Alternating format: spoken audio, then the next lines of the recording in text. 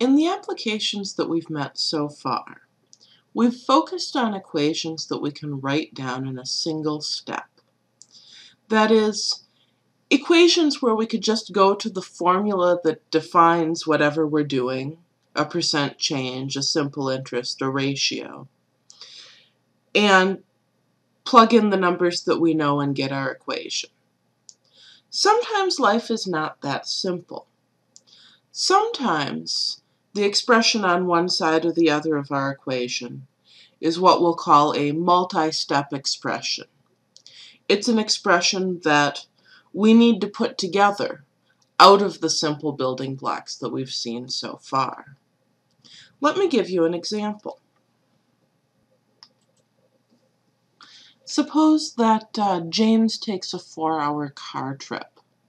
Part of the trip he drives in the city at an average speed of 15 miles per hour.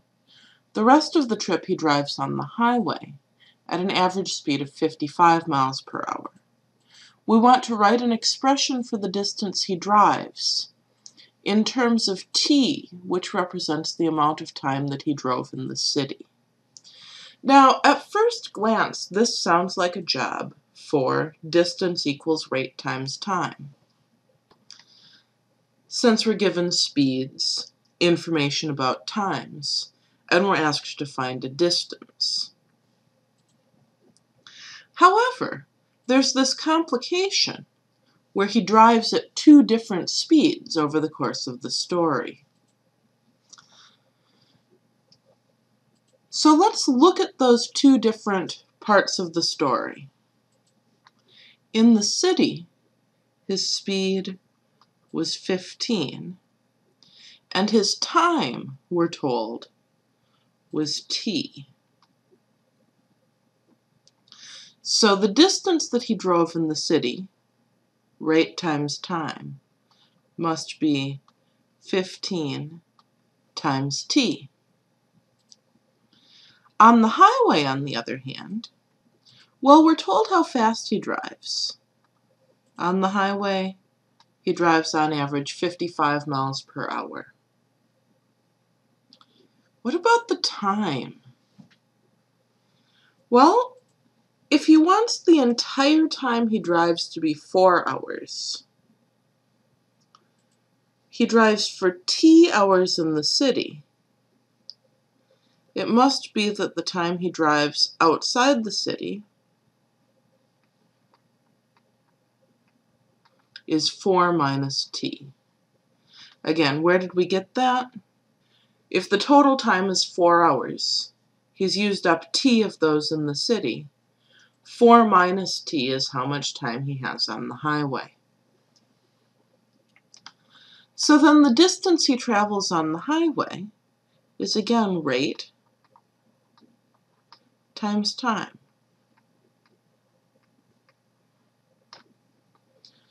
Okay.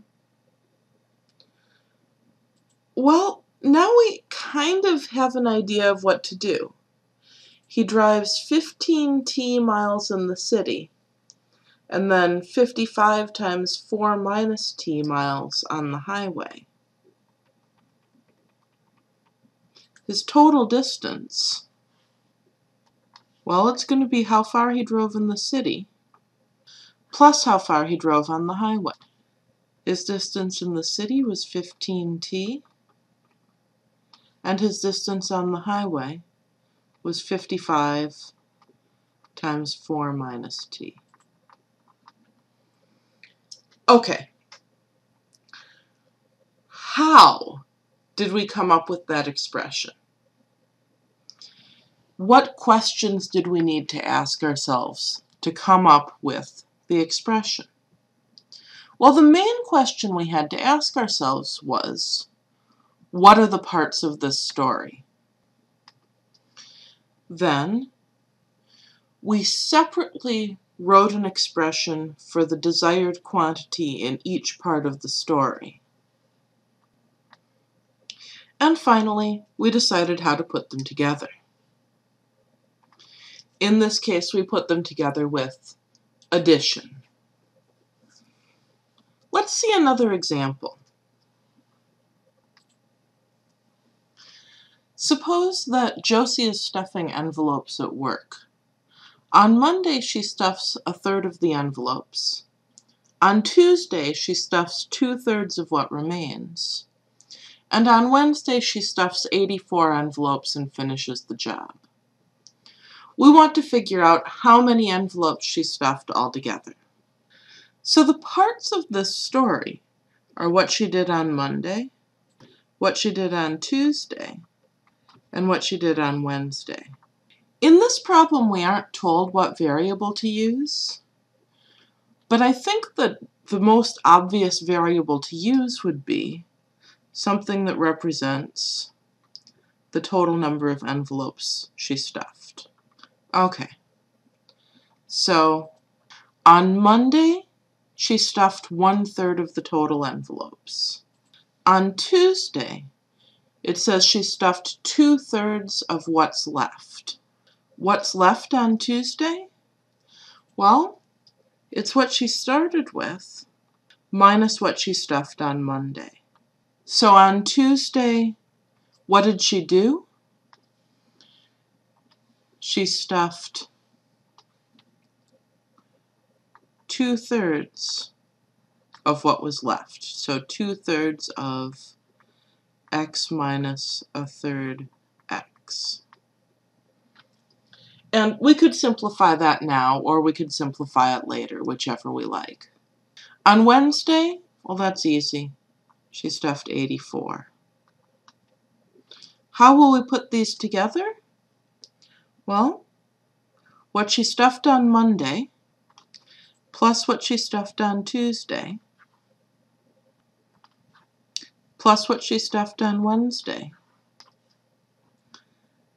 That adds up to the whole job. So that adds up to x. If we solve this equation now, we'll know how many envelopes Josie stuffed altogether. Let's go ahead and do that. First, we'll simplify.